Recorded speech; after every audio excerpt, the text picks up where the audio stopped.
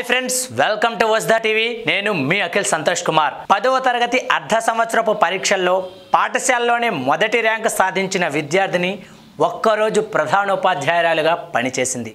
వివరాల్లోకి వెళితే తిరువన్నామలై జిల్లా ఆరణి తాలూకా పుదుపట్టు గ్రామానికి చెందిన సౌందరరాజన్ కుమార్తె మధుమిత నెచ్చల్ ప్రభుత్వ పాఠశాలలో 10వ తరగతి చదువుతోంది.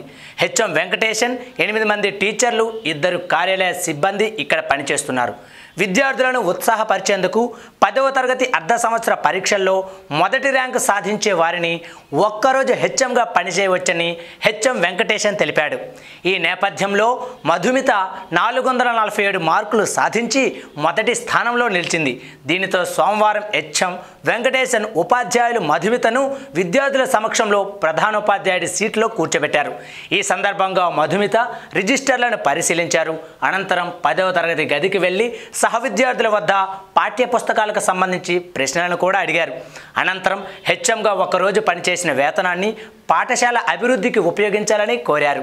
ఈ సందర్భంగా మధుమిత మాట్లాడుతూ, ఒకరోజు హెచ్ఎంగా పనిచేయడం తనకు చాలా ఆనందాన్ని ఇచ్చిందని, దీనిని జీవితంలో మరవలేను అని చెప్పింది.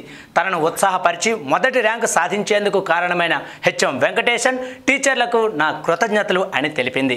సో ఒక్కరోజు సీఎం మాదిరిగా ఒక్కరోజు హెచ్ఎం, ఈ కాన్సెప్ట్ చాలా బాగుంది కాదు. ఇది ఫ్రెండ్స్ ఈరోజు టాపిక్. ఈ వీడియో కనుక మీకు నచ్చితే ఓ లైక్ వేసుకోండి.